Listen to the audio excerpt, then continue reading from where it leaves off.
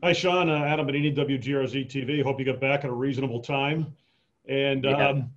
I guess after kind of evaluating things, I got two for you today. The Yeah. first is after evaluating things, kind of taking a good look at that game. At this point, 4 games in, what's your overall evaluation of where your team stands at 4-0? Yeah, I mean, been a lot of good. Certainly appreciate how hard our players work, how hard they play, how hard the staff is working in all areas of our staff. So good to be 4-0, Adam. We acknowledge that. Also, with an eye on our growth and in the future, right? We have to continue to grow and build our football team, so we can complement one another. The offense, defense, and special teams all working hand in hand, complementing one another. And the second one is, and I asked you this last night. It was probably not the best time to ask you it, right after the game. But I guess reports this morning out of Nashville, no new positive tests. So it seems as if they're making some progress down there. What's your understanding of that situation, and how is it impacting, if at all, your preparation as you look toward this week now? Yeah, we are monitoring that situation. And having said that, we're preparing to play.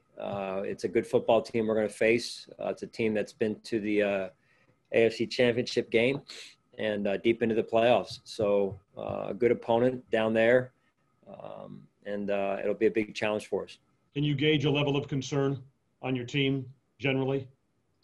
I think our guys are focused. This is a focused football team. They're aware of certainly the situation down there, but they're also, I think they're confident in the processes that are in place, both at the league level and what we're doing here. So, listen, that's not to say that, as you know, Adam, that we won't have a positive at some point, right? We're going to do the best we can and continue to be diligent in our approach.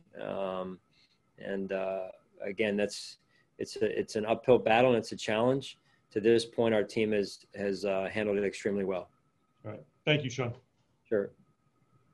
Hey, Sean, John Scott. After looking at the film, what was it second half, particularly in the fourth quarter, that your defense was doing that at least results-wise seemed like it was different than what we've seen from that unit at least the 2 weeks prior?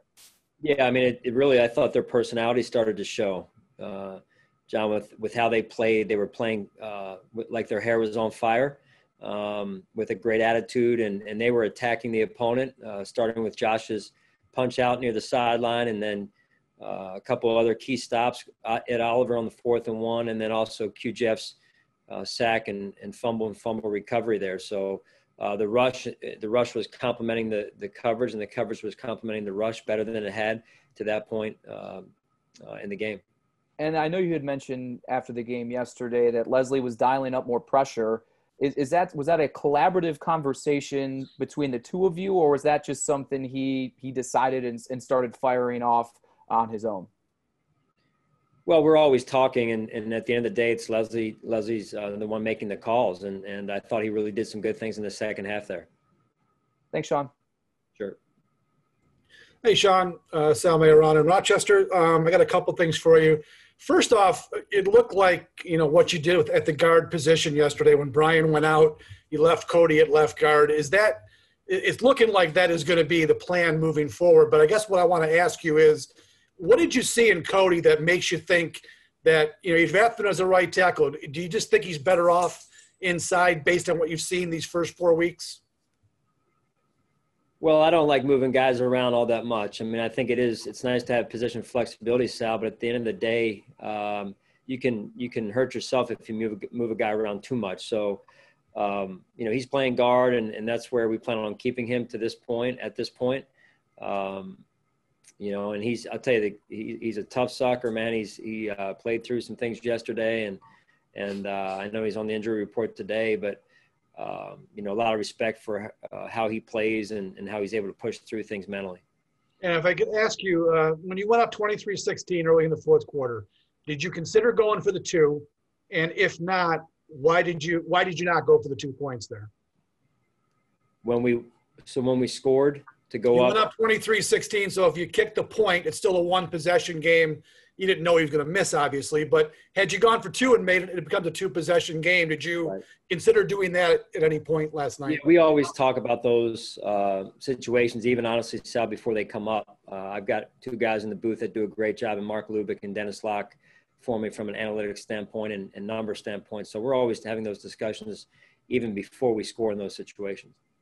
Okay. Thanks, Sean. Sure. Hey, Sean, good to see you. Just want to ask you, I think it was in August, it was definitely before the season started. Someone had asked you about the naysayers and kind of the doubters facing Josh Allen. And you said something to the effect of, it's understandable until he silences that, it's going to continue to come up. Do you think that he's done enough to silence that so far? Well, he's certainly off to a good start, Heather, and I'm extremely proud of him and Coach Dable and Coach Dorsey and the entire offense. Honestly, they've really come together in a short amount of time, and that's a lot harder. It's a lot easier said than done, and so we have to continue to evolve and continue to look at our weaknesses so that we can continue to grow and become a better unit moving forward.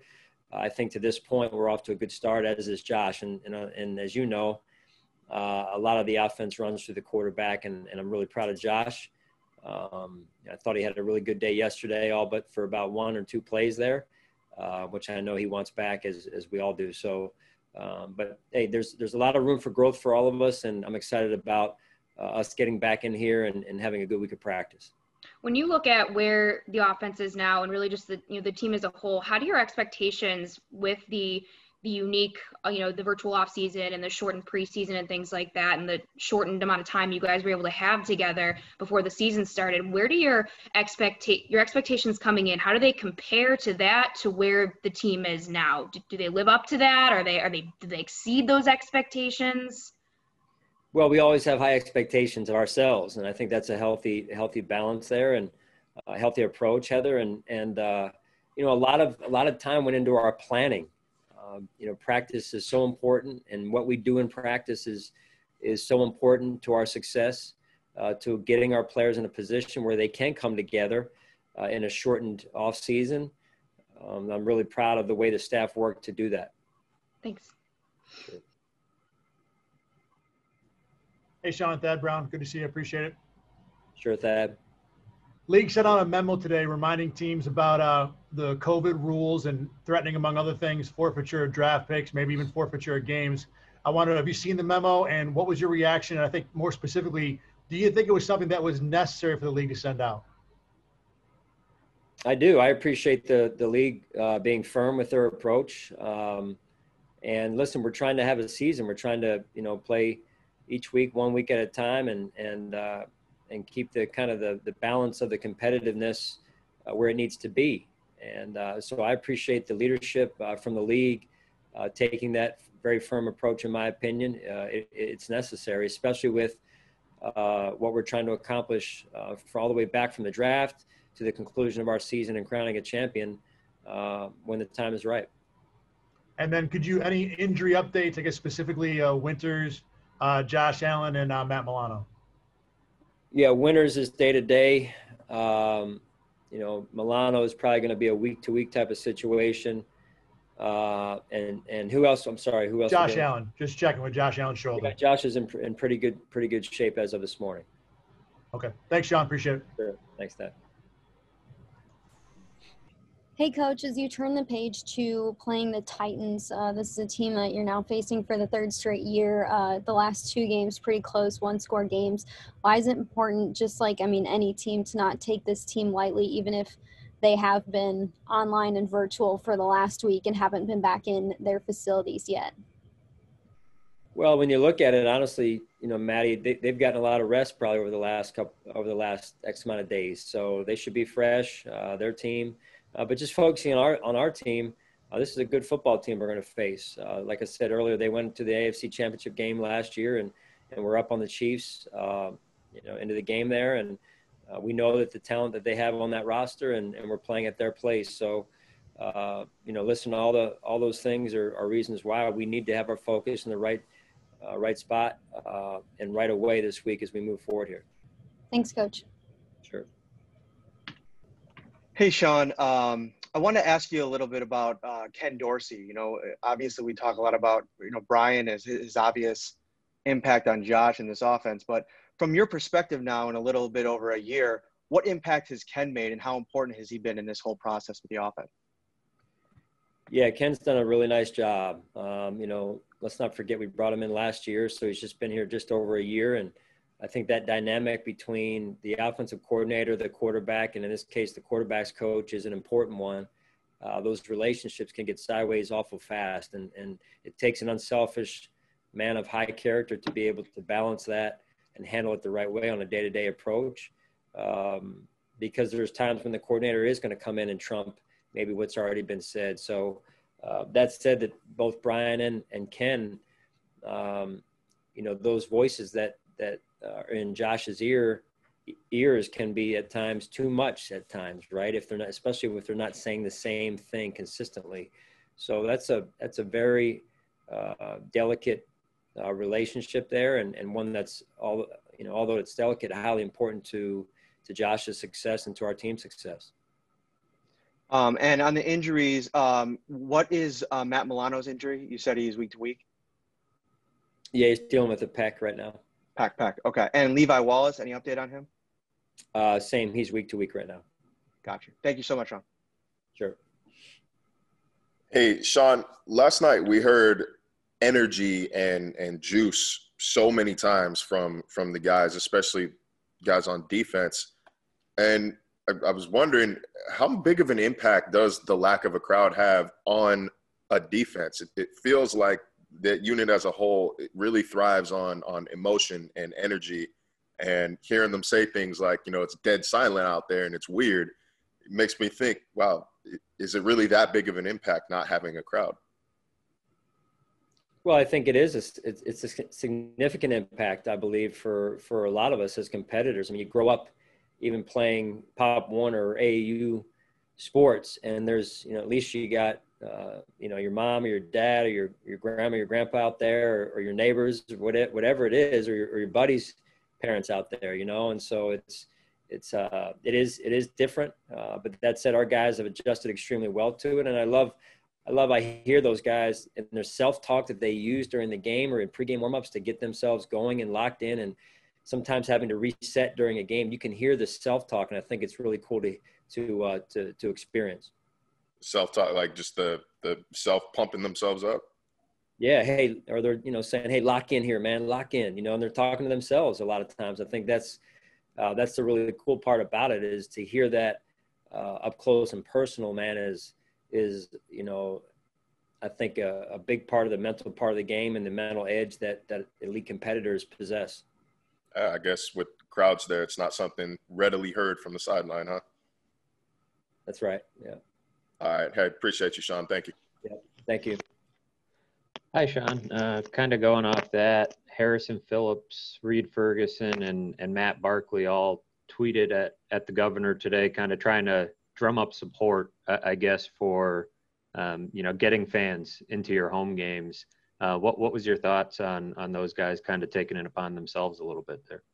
Yeah, well, listen, they're good guys. I think it's coming from a good place in their hearts. They only want what's best for obviously, our community, number one, and then our team, number two. And so as long as it's coming from a good place, which I know it is with those three young men you mentioned, yeah, I'm all for it. And that said, we do need to focus on the task at hand this week as we transition into the Titans preparation this week.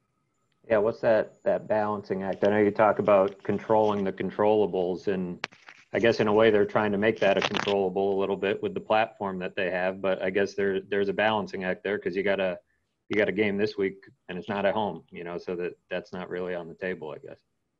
Yeah, listen, we always want to be a positive, impact and resource in our community as a football team, as an organization, and I appreciate those guys trying to be a positive light in our community for the betterment of our community.